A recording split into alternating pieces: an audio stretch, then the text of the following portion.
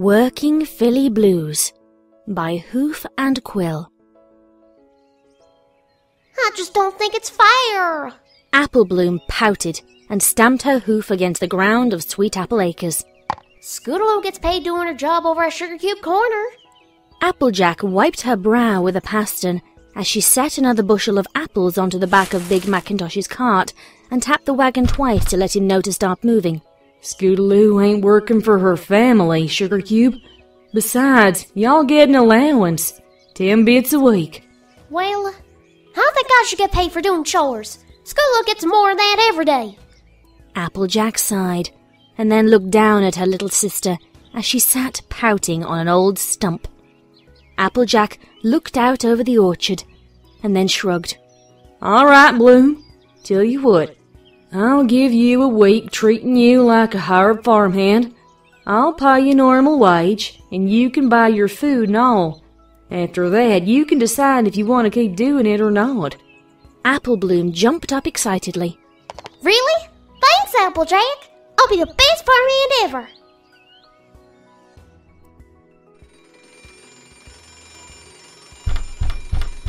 Applebloom, get up. It's past starting time and you're still in bed. Applebloom held her head and rolled over, falling off the side of her bed and relying on the floor to wake her up.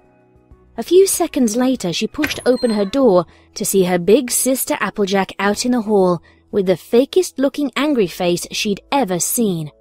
What's the matter, Applejack? I ain't even sunrise. Come on now, Applebloom.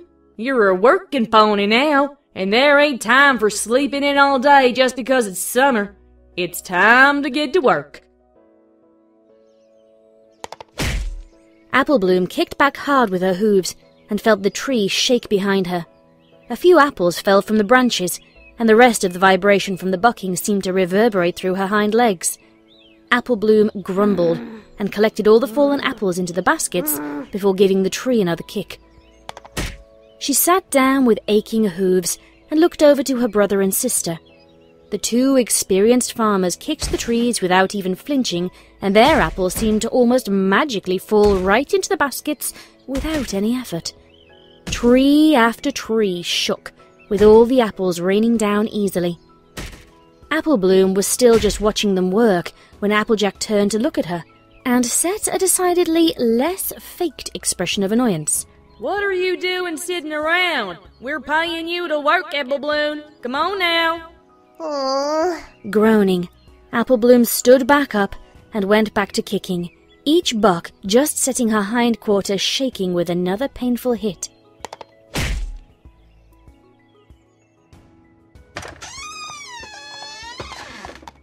Applebloom dragged herself into the house behind Applejack and Big Macintosh.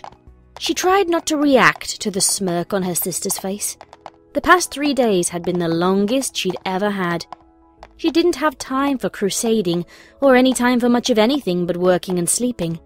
She saddled up to the kitchen table with her family, but there wasn't a plate in front of her. Granny Smith coughed pointedly into her hoof and then held out another one.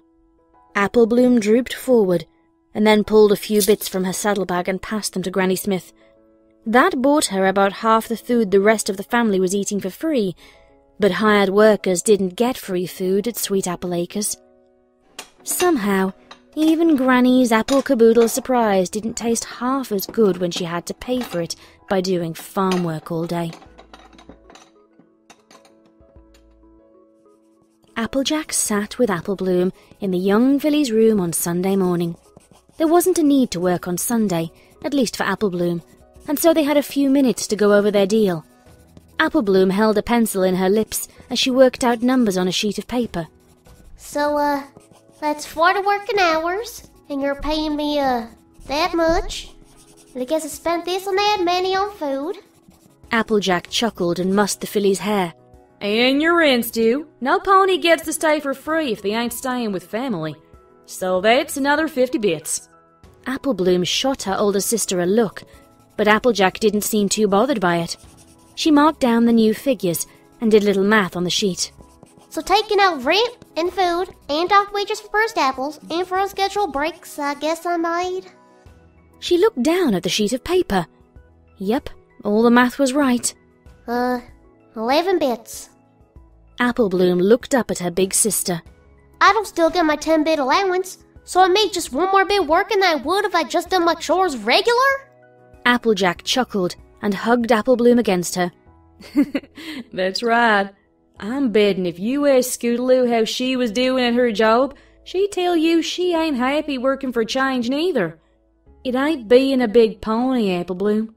Apple Bloom thought about pulling away from the hug in indignation, but instead just felt herself hug her sister back. All right. I'll just go back to being a filly if I don't have to work all that hard anymore. Applejack put her hoof to her chin. Well, I don't know about all that.